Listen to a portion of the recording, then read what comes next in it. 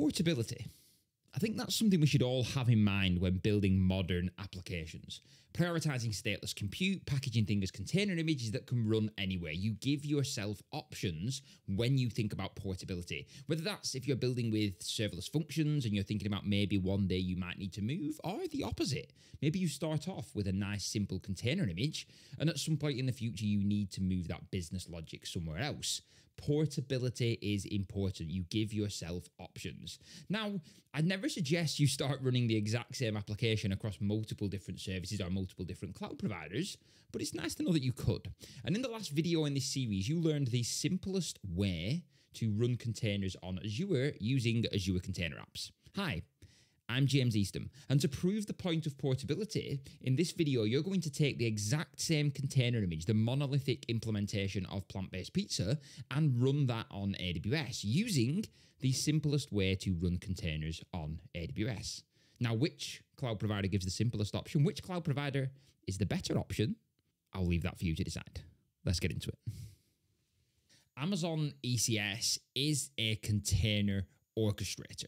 It's custom built by AWS. It doesn't rely on Kubernetes or any third-party tooling. It has been built from the ground up. Now, one of the big differences with ECS as opposed to running Kubernetes on AWS is that you don't pay for the cluster itself. With ECS, you only pay for the applications that are actually running inside the cluster, as opposed to having that baseline cost of running the cluster itself. And then Fargate is a compute provider. When you're deploying applications on AWS, you have two primary options to provide compute to them applications. One is to use raw EC2 instances, to use virtual machines, and the other is to use Fargate. If you were to do a like-for-like comparison of EC2 versus Fargate, you were to take the exact same CPU and memory and try and align them as best as you could, Fargate will almost always work out more expensive than EC2 instances. That is more expensive at a line item cost, the value that appears on your invoice from AWS. What that does take into account is the human cost. If you choose to use EC2 instead of Fargate, you then need to operate and manage and run them EC2 instances.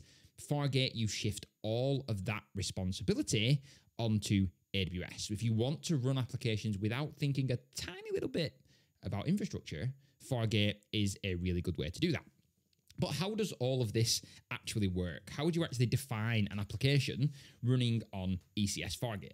Well, when you deploy something to ECS, the first thing you're going to do is define your ECS cluster. Once you've got an ECS cluster, you can then deploy services inside that cluster. So inside a cluster, you will have a set of different services. Separately to that, inside ECS, you also define what is called a task definition. Think of a task definition as the actual recipe, the actual blueprint for what your application should actually do. What container image you're using, what sidecars you might have, what CPU and memory requirements you have. Should you use ARM? Should you use x86? All of that is defined in your task definition. And then when you deploy a service to an ECS cluster, you simply tell the service which task definition to use. ECS is then going to take that task definition, set up and run your application. Now, one thing to be aware of with ECS, especially when compared to something like Azure Container Apps, is that you need to care about some other things when you're using ECS. For example, when you define an ECS cluster and a service, you'll need to define some networking resources for that to deploy into. You'll need NAT gateways, you'll need internet gateways. All of these resources need networking infrastructure to be deployed into. So you will need to create VPCs, you'll need to create subnets, you'll need to create route tables, you'll need to do all of that. The other thing you'll need to do if you are deploying web applications to ECS and Fargate, you will also need to define an application load balancer. ECS doesn't natively give you URLs, it doesn't natively give you ingress, it just gives you the ability to orchestrate containers. So you'll also need to define an application load balancer, you'll need to define target groups, you'll need to set up routing tools to route things from your load balancer to the right application.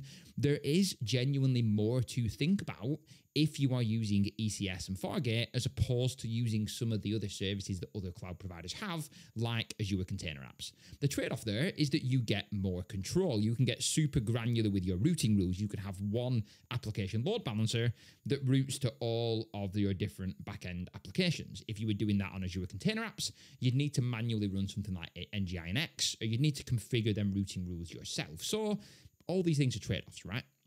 For what we're doing today, you want to deploy your application in as simple as way as possible. So that gives you ECS and Fargate itself. But how do you actually get an application running inside ECS Fargate? You've already got your container image. And like I said in the last video, I always like using an infrastructure as code tool that I can use in the same language that I've actually written my application code in. It gives you a consistent experience all the way down your stack. Now, for Azure, we use Pulumi to do that. But AWS have their own infrastructure as code tool called the AWS Cloud Development Kit, or the CDK.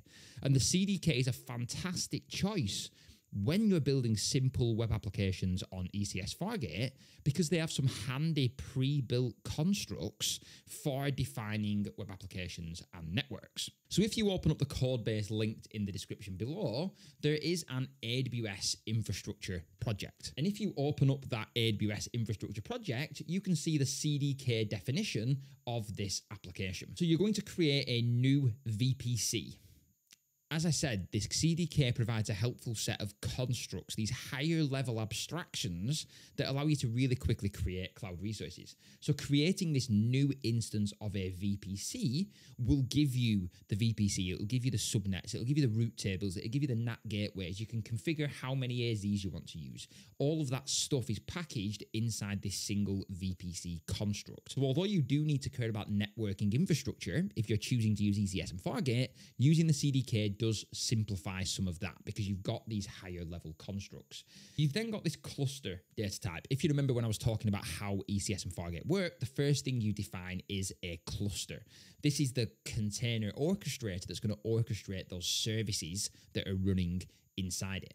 And when you define a cluster, you need to give the cluster a name, and you also need to define a VPC that cluster is going to be deployed into, which you've defined just higher up in this same code file. And then you've got this application load balanced Fargate service. Quite the mouthful, but this is a higher level construct again that's packaging up all the things you need to deploy a web application to ECS and Fargate. It's going to create the application load balancer, it's going to create the target groups, it's going to create that task definition that I talked about, and then finally it's going to create the actual service inside the ECS cluster, and it's going to link all of them things together. So if you hit the application load balancer, it gets routed correctly to the right Fargate service.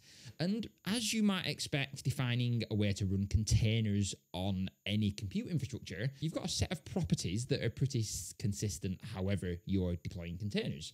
You define the cluster you want to deploy into, how many instances of your application you want to deploy. You could set that to 10 and you would have 10 running instances of your service. How you want this to run. This application is going to use x86 and it's going to use Linux. And then you've got the actual definition of the application itself. The image is going to come from a container registry. Here, this is using a set of public images I've deployed to Docker Hub. So you're going to deploy your monolithic instance of plant-based pizza. You're going to set some environment variables, the database connection being the most important one. And then you can set the port on the container that you want traffic to be routed to. Again, we're going to route this to port 8080, and this will all be configured when the application load balancer is created, the target groups are created, and finally you're going to set public load balancer to true. You want this to be a publicly addressable application. If you would set that to be false, you would still get the load balancer, it would just only be available inside the VPC. So this is a really handy way to create web applications. You can then also define health checks. I want to set the health check to be on the root of the web application, and I'm going to treat any HTTP codes between 200 and 404 as healthy. And then again, finally, we're adding the Datadog agent that gives us observability. This is going to run the Datadog agent as a sidecar alongside the actual application itself. That will then allow us to send any telemetry, send the observability information off to Datadog for us to actually diagnose if this application goes wrong. Once you've got all of that defined, so here again, you've got about 100 lines of C#. If you were doing a really direct comparison for how many lines of code does it take to define a web application, These two are pretty compatible. You've got about 100 lines of code, whether you're using Azure Container Apps, whether you're using AWS. Once you've got all of that defined, if you come back to your terminal, go navigate into the AWS folder in the root of the repository, make sure you've set the DD API key and database connection environment variables inside your terminal, and then you can simply run CDK deploy. That's then going to go off and synthesize that C# code you've written into a CloudFormation template, and then it's going to go off and actually deploy all of them resources using CloudFormation. If you start off that deploy and then navigate over to the AWS console and go into the CloudFormation console, you'll see that the stack is in progress being deployed. Now, this will take a few minutes to deploy because you've got all the networking resources created, the cluster, the task definition, the service, the load balancer. There's a lot of stuff to be created. I'm going to pause the video here and I'll be back in just a moment. Once that has finished deploying, the CDK is going to give you back the ARN of the load balancer and the actual endpoint of the load balancer. If we open that up and navigate to the /health endpoint again, you're going to get the health check status. And in this case, the health check has failed. The loyalty point service is inactive. That's okay. You've only deployed the monolith. You've not actually deployed the entire application, including the loyalty point service as well. What's actually being deployed when you've done that? Because that's going to create quite a lot of resources just using them 100 lines of C#. Looking in the AWS console now, you can look at the actual resources that get created. Inside the network, there's 4 subnets that have been created, one public subnet, one private subnet, an internet gateway, a NAT gateway, a VPC gateway. There's a bunch of different things from a networking perspective that have been created. There's also the cluster itself, as you might expect. There's a cluster now inside ECS, and that ECS cluster has one running service, which is your monolithic application. Then there's the actual application definition itself, the actual application load balancer itself, the target groups, the routing rules, all of that has been created. The task definition, remember, the task definition is like the recipe or the blueprint for your actual application and how you want it to run.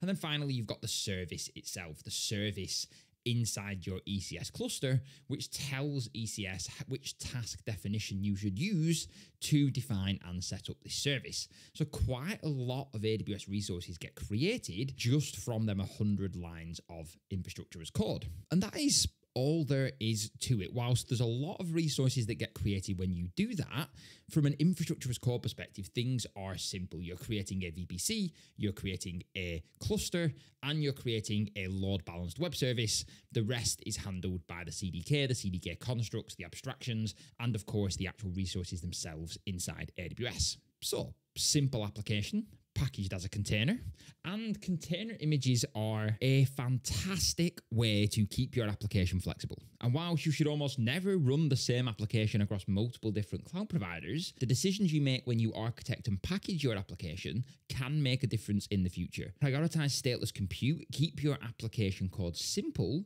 and then deploy it in a way that keeps your infrastructure as simple as possible as well. See you in the next video.